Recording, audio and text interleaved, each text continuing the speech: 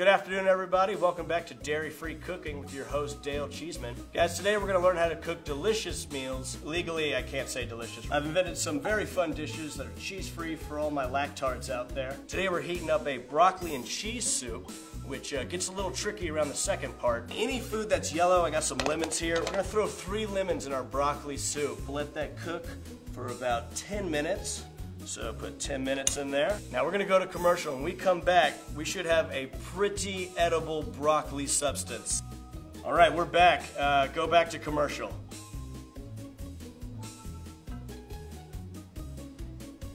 One of our prep guys, sadly last week, John, y'all remember from our segment, Ain't Got No Cheese on Me. He took his life last week. They found him holed up in his apartment with a plate full of cheese spreads. Only one bite taken from a small piece of Gouda. We would just like to wish you good luck and goodbye.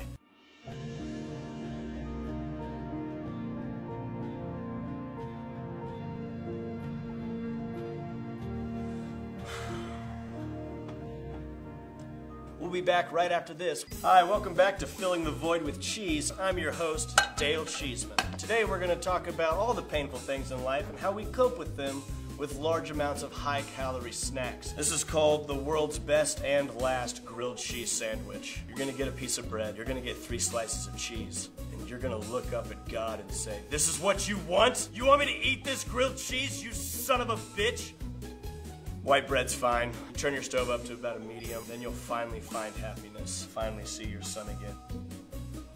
We're all alone here. My team's walked out. They think that no cheese is not the way to go with a cooking show. And I fully agree. We need to go to commercial. Welcome back to Cheesy Pun, the cooking show all about making bad dad jokes to your kids over every other weekend. Things like, "Don't worry kids, this is gonna be a breeze." Fondue, you think about killing yourself. Provolone 2, Lost in New York cheese spread. Ricotta, be kidding me, why are you doing this in public? If your kid gets really out of hand, you can wad it up in the bag and hit him with it.